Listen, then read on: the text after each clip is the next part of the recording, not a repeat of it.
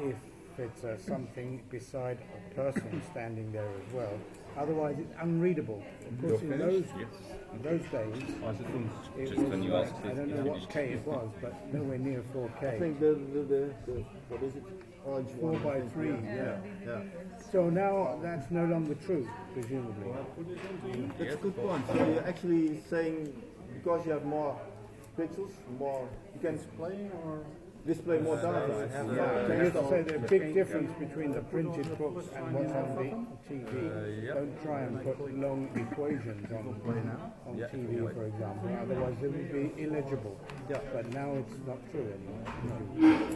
I think you may have other problems with this large text because the large sentences are difficult to read on screen. So perhaps we should restrict ourselves to, I don't know what's standard now, 15 words or 20 words on a row, because you won't have large text in the book either. In a book either, no. But there are. I was in mathematics, so sometimes the equations are very long, and sometimes it was too long to put on video. We restricted it and have it only on the printed text. Yeah. But you were talking about video, but the same is true, of course, for classroom usage as well.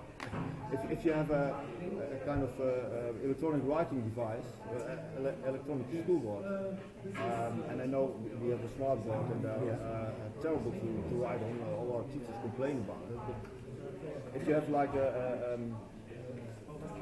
touch screen in front of you and you write on that screen with the same density of pixels, sharpness, then you could. I think you're going to the next movie.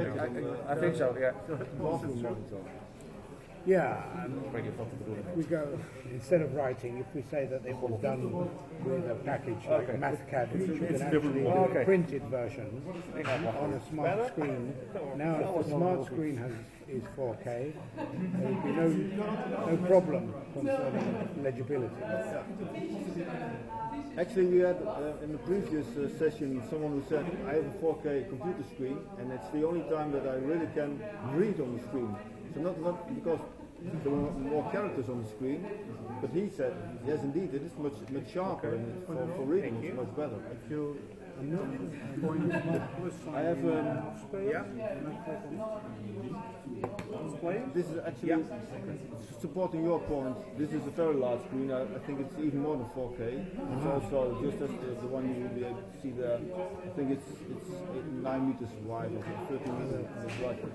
But on this screen you will be able to show much more than on a single screen because the sharpness is such that you can put all these different graphs. It's actually also a touch screen, so you can manipulate what you see. But I think it's, well, when I came to the sessions, I thought it's not about sharpness, although I just explained possible experience with it as well. But it's about having more data on your screen, so you can show your students more information at the same time. And of course, sometimes it's just as with long equations. You sometimes want to see it all.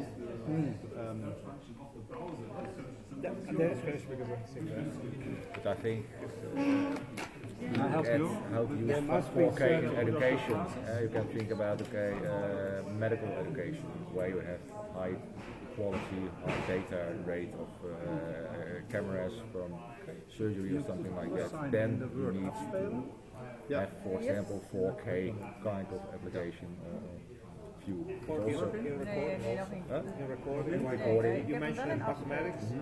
At the university, I still remember my teacher at the university. It was starting right there. And then 4K camera recording. And you get the resolution. If you implement like a player, web-based player for playing back your lecture, that will be capable of Zoom, for example, you can have onto the same pixel canvas, higher amount of pixels, so you can zoom within the content and search and path to the equation you are looking for at that moment, or to the part of the equation you are doing.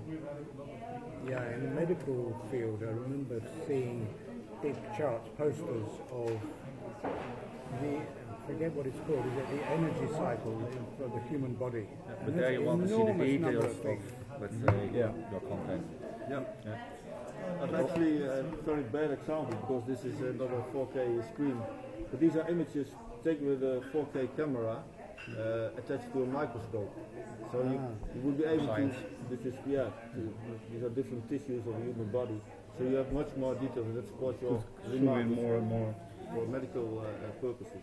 But you can also think about 4 quadrants projection. So quadrant projection of 4K, and you can at first, let's say, produce 4 times 1080p on a 4K screen and show the difference. If you put the plus sign at the same time in hervatten, you see this word, and then you can click here. Where? There, in the middle. There, in the middle. Yeah. Well, since we're all looking at the virtual reality application, industrial design, where you talk about details as well. CAD designers, those are, let's say, Okay. You can focus a little bit. Especially if you are looking into the What you're watching is a large screen at the exhibition site. Like New Delft, Twente, Eindhoven, for example, in the Netherlands. Simulation. Okay, well, I must say I've heard a number of suggestions now that changed my idea about 4K. Because I prepared the session and I read about it, and much of the critics about